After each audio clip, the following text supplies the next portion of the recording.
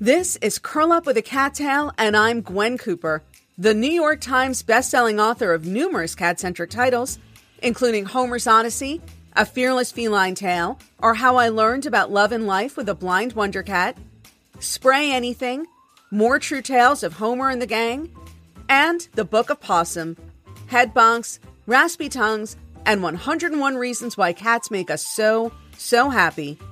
We're here to celebrate all things feline and to tell inspirational cat tales. Let's get started. Hello, and welcome to an all-new episode of Curl Up with a Cattail with Gwen Cooper. I am, of course, Gwen Cooper, your host, and delighted, as always, to be here with you today. Later on in today's episode, I'm going to be answering a question from reader Cheryl Baker.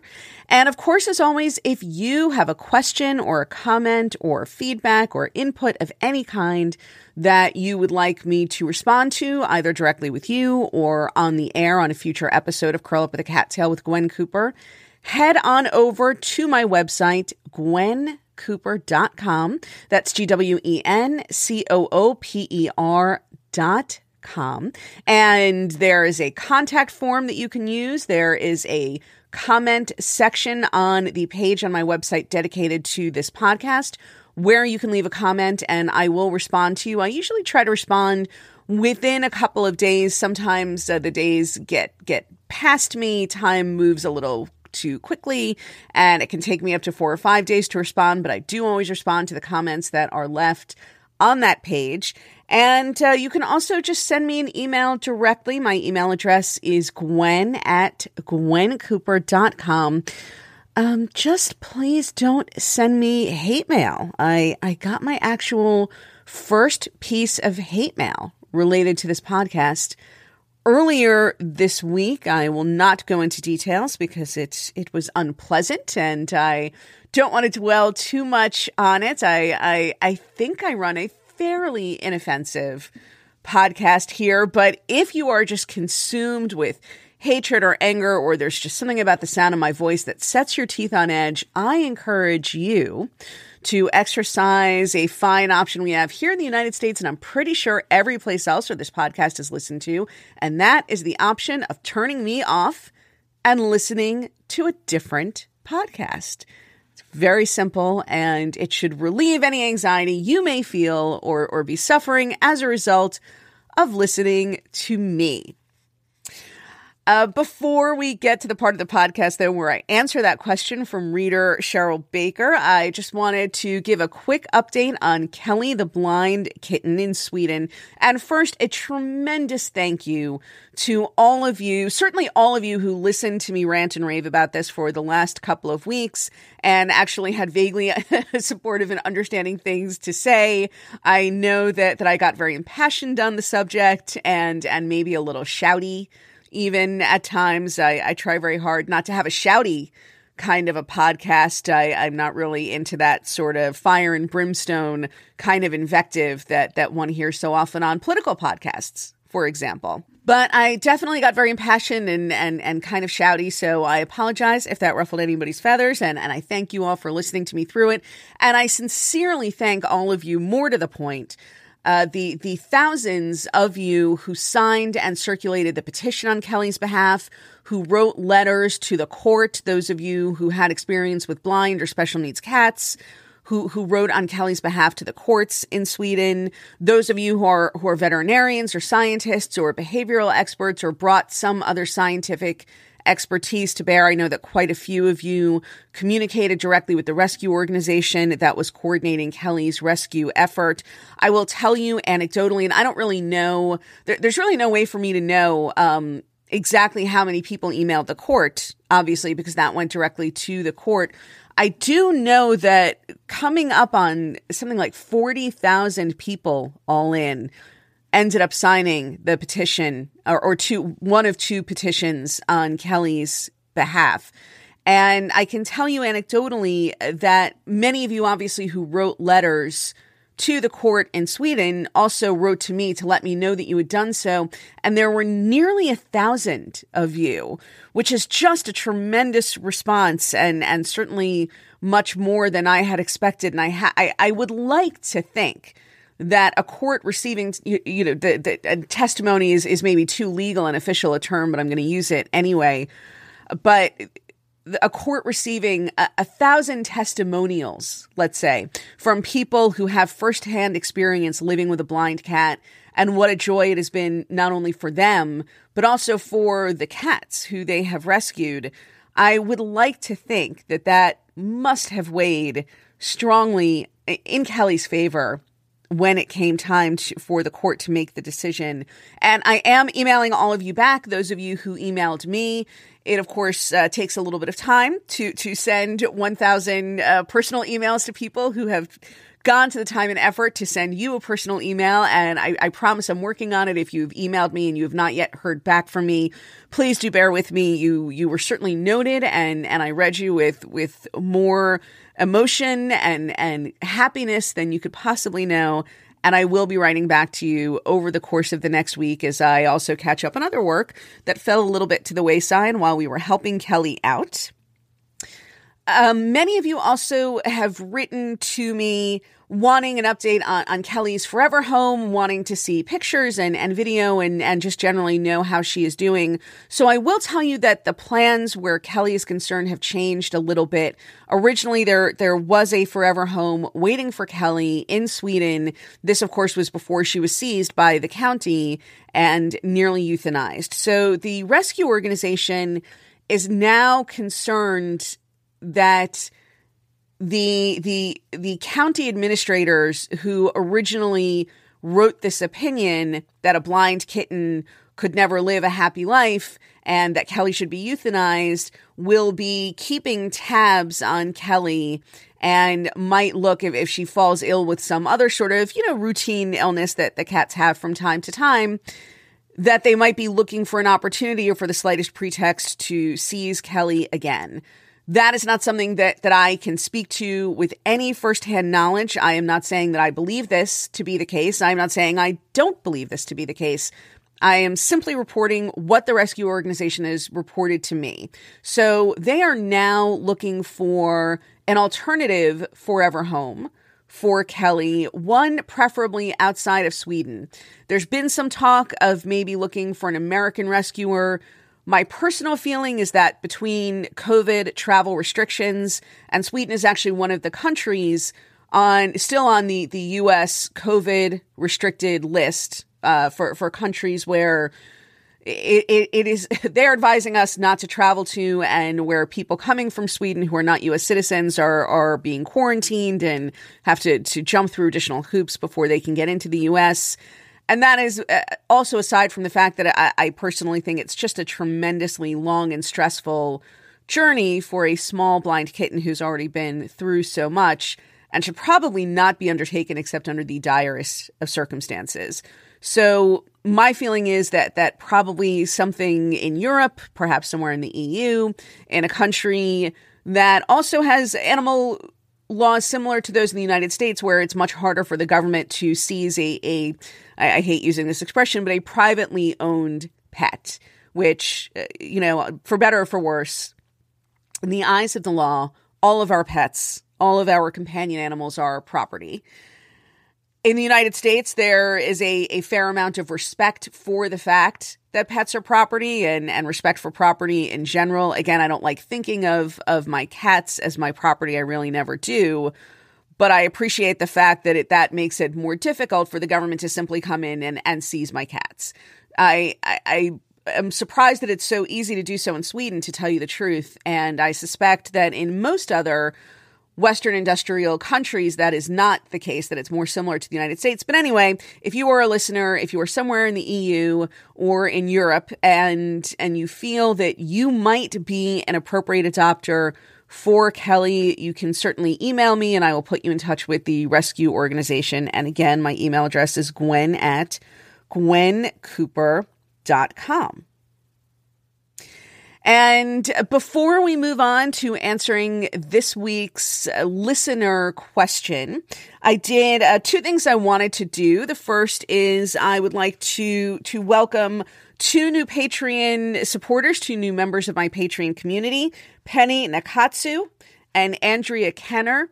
If I've mispronounced either of your names, please do not hesitate to email me and let me know. But thank you so much for joining our fun and very active Patreon community. I'm so delighted to have you with me. And those of you who listen through Patreon to my video chats every month, this week are going to get to hear me read an excerpt from a new book in progress. And this will be the first time anybody has ever heard me read this book out loud. And that is just one of many fun perks that you can enjoy as a member of my Patreon community. And if you'd like to know more about that, head on over to patreon.com/Gwen Cooper. And that's P as in Peter, A, T as in Thomas, REON as in Nancy.com/Gwen Cooper.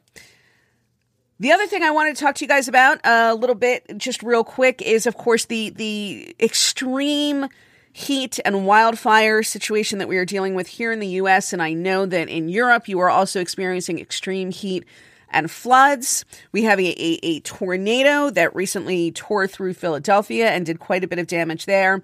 But as we all know, these human disasters and catastrophes are also very much animal catastrophes. And it is, of course, my very strong feeling, that when you help animals, you help people too. And so animal rescue always has to be a vital and crucial part of the rescue efforts that are being made for the people who are being affected by wildfires, droughts, and other extreme weather conditions. Candidly, I am not as well versed as what can be done in Europe or what organizations people would be best served in turning to if they want to help, if they want to make a donation, or if they want to become involved in even a more proactive way, if you want to distribute food or if you want to foster animals. I'm not as plugged in. And again, I know that I have a fair contingency of British and German listeners to this podcast. So please do not hesitate to email me and educate me and let me know. But a couple of things that you can do here in the US and in Canada if you would like to be a Homer's hero and assist in the efforts to rescue animals from the wildfires. We will actually be putting together a Homer's Heroes rescue program for this. And again, but the ultimate goal of that is going to be to raise money. So you don't have to wait. You can just donate your money now. And that would be a wonderful thing to do. Of course, when we do a Homer's Heroes fundraiser, we donate 100% of the funds. So just so you guys know that. But again, having said that, I certainly encourage you to give now, immediately, directly to the organizations in question. And while I generally am, as you guys know, a tremendous supporter of local grassroots mom and pop rescue organizations, and who also, by the way, play a tremendous role in these kinds of large scale and superhuman, nearly rescue efforts, it always comes down to men and women on the ground, and small volunteer run rescue groups play an integral role in making sure that work gets done. Having said that, though, what I tend to feel as a person from the outside trying to figure out where to just quickly and efficiently send my money, where it will do the most immediate good, this is the one instance where I tend to look at larger organizations like the Humane Society of the United States and the ASPCA, because both of those organizations are extremely adept in setting up disaster response and relief. And so those are both great organizations to give money to if you are not local. If you are in an affected area and you know or work with a local rescue organization, by all means, donate to that group. And please feel free to email me and let me know. Again, this is just sort of, these are big groups. This is what they do. The ASPCA and the Humane Society, they come into town, they set up relief tents and a relief mechanism. Basically, they do it very quickly and very efficiently. And you can definitely feel good about giving your money to either of those organizations. Also, the UC Davis School of Veterinary Medicine, which you guys some of you may remember, I did a large Homer's Heroes fundraiser for in response to the California wildfires back in 2018. They are still doing tremendous rescue work of domestic animals and also of wildlife. And so again, it's the UC Davis School of Veterinary Medicine. You can absolutely feel good about sending your donation dollars that way. In Canada, the Manitoba Animal Alliance is actually moving into wildfire-affected areas, and they are going to be rescuing stranded dogs and cats. So if you are in Canada and looking for a way to help, they can absolutely use your support. Also, the British Columbia SPCA, the BC SPCA, is cutting their adoption fees in half, and that is obviously in order to clear shelter space so that as rescued animals come in, animals who are physically ready to move on to forever homes have a place to go. So if you are even vaguely considering, even a little bit considering adding a new companion animal, a new dog or cat to your family, and you are in the vicinity of the BC SPCA, definitely check them out. Their adoption fees have been cut in half, although you are certainly free to pay the full fee and consider the additional money a donation back to the organization. But they have cut those fees in half, and they are looking to clear the shelters. And I would say, again, one thing you can always do if you are adjacent to an affected area, if you yourself are not directly affected and you're looking for something you can do in addition to donating money, all of these shelters who are rescuing animals are going to be looking for fosters, if not adopters. It can be a little bit of a chaotic situation in a disaster. Sometimes it's not clear if there is a person or family who belongs to a dog or a cat, or if that family is even in a position to reclaim that dog or cat. But at a minimum, fosters are a wonderful stopgap in those situations. They can clear out some space in the shelter where the medical equipment is, where animals need to be taken in and assessed and treated if they have health problems or have suffered burns or smoke inhalation. Once those animals are ready to move on and maybe at some point be returned to their original families, fostering is just an amazing thing that you can do to be a vital part of that process. But truly, money is always the best thing you can do, and any one of these organizations is one that you should consider donating to. And hopefully we can make a difference here. And again, as I always say, when you help animals, you are also helping people. Every one of these animals who's being rescued not only has the potential to make a human family very, very happy, but may have already done so, may actually belong to a family that is frantic, that does not know where this animal is, or does not have the money to treat their cat or dog. And so all of these organizations who are doing all of this work on the ground are making a difference, not just in the lives of the animals that they rescue, but also the people who live in these affected areas. And one thing that I always am mindful of, and that I always remind people of whenever I get the argument, why should I bother helping animals when there are so many people in need, especially in disaster scenarios like this? I always come back to the fact that after September 11th, those of you who read Homer's Odyssey know I was a displaced person at that point. Everything I owned was in an apartment building 3 blocks from ground zero that, as far as I knew, may not exist anymore. And even if it did, I could not get into it. I literally had to go out and buy underwear because I did not have in my possession a pair of underwear or to change into, or a toothbrush to brush my teeth with. And it took me days to finally get back to my apartment building. And the ASPCA played an integral role in assisting me in getting back to my building in order to rescue my cats. And they were an organization dedicated to helping animals, and that's what they were there to do. But I am a person, and they unquestionably helped me. So never doubt that when you help animals, you are helping people too. And so it really is a double mitzvah, as we would say in Jewish. It is a righteous act to help animals just like it is to help people, and you should feel good about doing either. And with that, I'm going to take a brief break of about 30 seconds or so, and when I come back, I will be answering this week's reader question.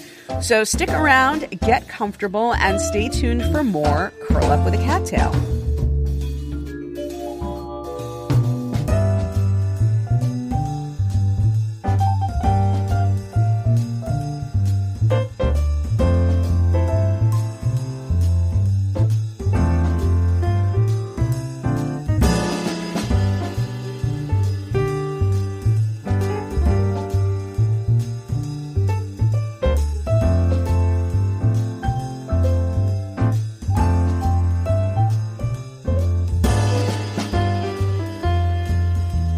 Thanks so much for sticking around. This week's reader question comes from reader and listener Cheryl Baker. And Cheryl is, as many people are, wrote to me. She was very concerned about the situation in Sweden with Kelly. And so she spoke about that a little bit and how close Kelly came to potentially being euthanized simply for being blind. And what Kelly, and how she had sort of thought that because of books like Homer's Odyssey and some of the other cats, like Oscar, the blind cat, and Juno and George, who now live with Oscar's family, she had been under the impression that things were getting better for blind and special needs cats. And so her question is, how can we make the world a better and safer place for special needs cats once and for all? And so the first thing I do want to emphasize, and I've said this before, I don't know that everybody should necessarily look. We know in rescue we have to be vigilant, right? We always have to be vigilant. We are always fighting. I was going to say a battle, but really a lot of battles. We are fighting battles of finance, of not having enough money, of not having enough resources to do all the work that we want to do, of not having enough time to be able to help all of the animals that we want to help. And of course, we are continually battling ignorance and indifference that comes from people who could help or who could, at a minimum, refrain from doing any harm. And yet either because they don't care or because they don't know any better, or in some cases because they are actually malicious, they do things that set us back or that hurt the animals or that hurt our efforts to help animals. And this is an ongoing thing. So I don't want to paint too rosy a picture. But the flip side is that I do not think that what happened with Kelly reflects anything much more than a couple of idiots in a position of some minor local authority. And I am guessing that everybody within the sound of my voice has had their own experience at some point in their lives of dealing with some idiot who has a little tiny bit of power at some local level, or maybe a little bit of power at the company where you work. Something like that. Somebody who has very, very little in the way of brain power, a little bit more power than they have brain power, power in actual life than they have brain power, and uses this for evil instead of for good. So I have to say that, and I'm sure many of you in listening to Shalini, who Kate was on last week's podcast, talking about the beginnings of this story and how things started out with, how the problem started out with Kelly, and her belief that this originated with a grudge that this local administrative board has against the rescue organization. And on the one hand, that always sounds a little paranoid when you hear somebody say something like that. But on the other hand, it seems to me that if you were a veterinarian and somebody's asked you for a professional medical opinion on the potential future of a blind kitten, and you have no firsthand experience in working with a blind kitten, that the first thing as a scientist that you would do would be research. I don't mean to suggest that you would go out and blind a kitten to see what would happen, but that you would look to see perhaps what your peers had done and what kind of work your peers had done on this subject, what kind of evidence and information was already out there. As when I sat down to write Homer's Odyssey and I lived with a blind cat, but I wanted to know more about blind cats generally, that was the first thing that I did, was go to Google, and I'm not even a scientist. So it does seem to me like a little bit of maybe a bad faith action that they just did no, even if they had no experience, they did no research first. Anyway, but the point being, whether or not this was actual malice or again, just a couple of idiots who really don't know any better, the bottom line is I do not think that this is representative either of Sweden or of what is happening in the world for special needs animals, at least not in, let's say, Western industrialized nations. I know, again, that there are many countries and places in the world where all cats and all animals are in constant jeopardy. And even here in the United States, in Europe, in Western Europe, We also have plenty of our own challenges. There are still plenty of mistreatment and ignorance and cruelty that is out there that we deal with ourselves, and neglect, obviously, in some places more than others, but just horrific neglect all across the map. Having said all of that and having discussed the problems, I do firmly believe that things have improved, that the situation has improved significantly for blind and special needs cats, certainly since I first adopted Homer 25 years ago.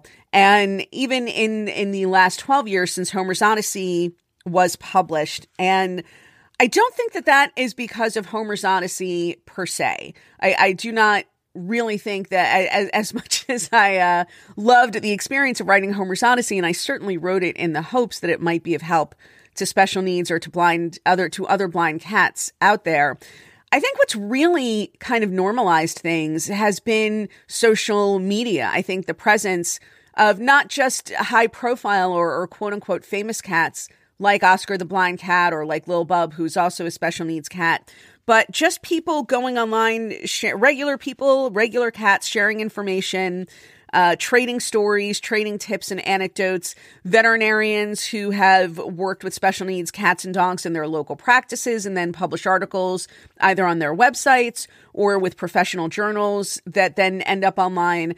I think there's just so much out there that it's become a little bit more normalized. And I think ultimately that's always how social progress is made. Any cause will originally start with a handful of zealots who a lot of people think are crackpots and crazy or just plain wrong. What you are asking for is wrong.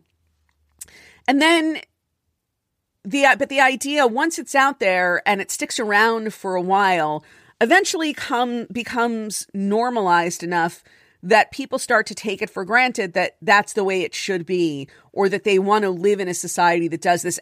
For example, women having the right to vote. It was a crackpot idea initially promoted by a handful of zealots.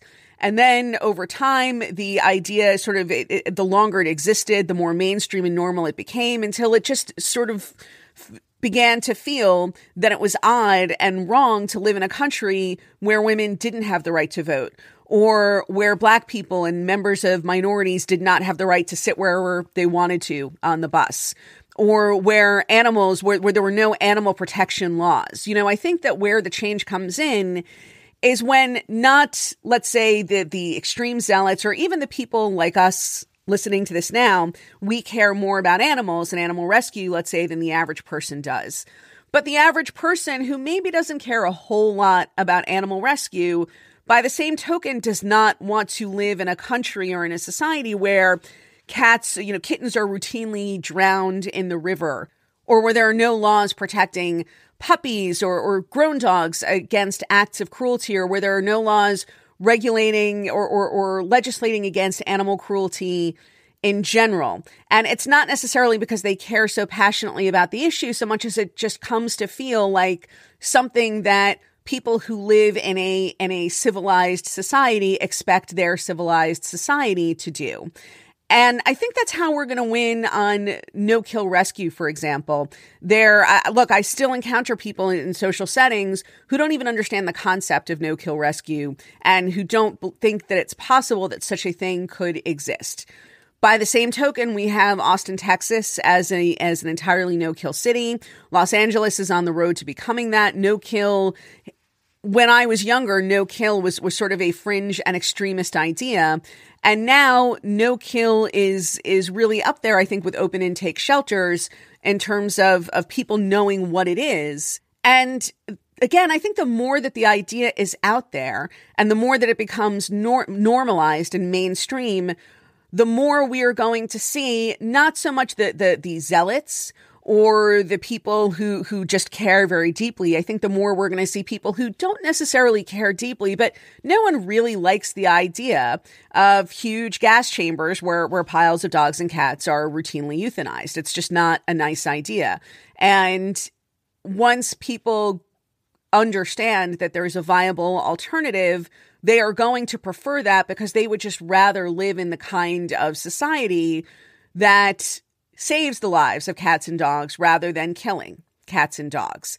And this is not a slam. Open intake shelters are an important part of the rescue ecosystem, and people who work there do tremendous and important and difficult work. But obviously, what we would all like to see eventually is a situation where no cats or dogs are euthanized simply because there are too many of them or because there's no home for them to go to.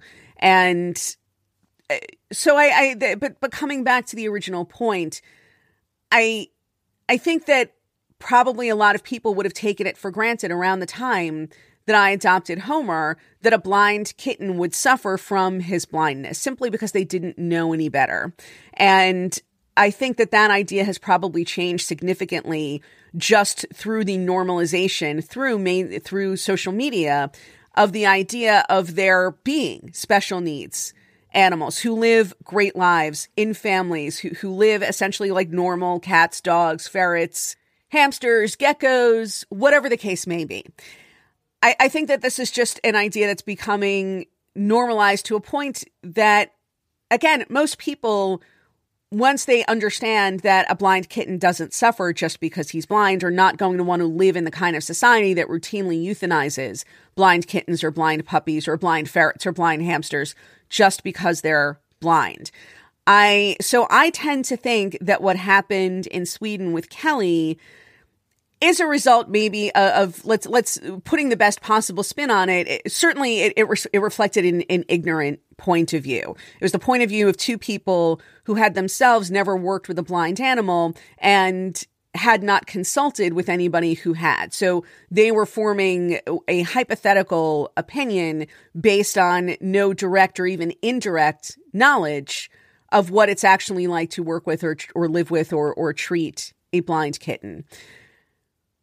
But whether or not we are ever going to come to a point as a society where most of us accept that a blind kitten doesn't have to be euthanized just because she's blind, I kind of think we're already there.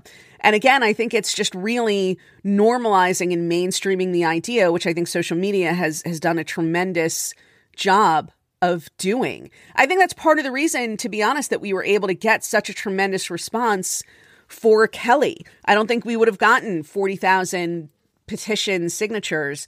I know for a fact that not all 40,000 of those people, probably not even the majority of that 40,000, had themselves lived with a blind cat, but everybody who signed it knew of a blind or special needs animal who had thrived, who had done well, and saw no reason why a kitten now in this day and age should be put to death simply because she was blind. So to answer your question, Cheryl, that is how we win.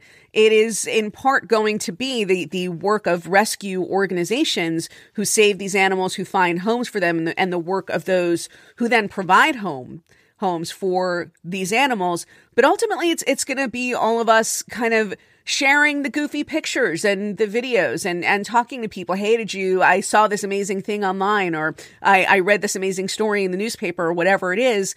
But just normalizing the idea, which I think at this point is fairly normalized. Again, that's why I personally was so astonished when I first heard what was happening with Kelly, and I think why I reacted as swiftly and probably emotionally as I did, because I really thought that this was more or less, at least within the veterinary and rescue community, a settled issue.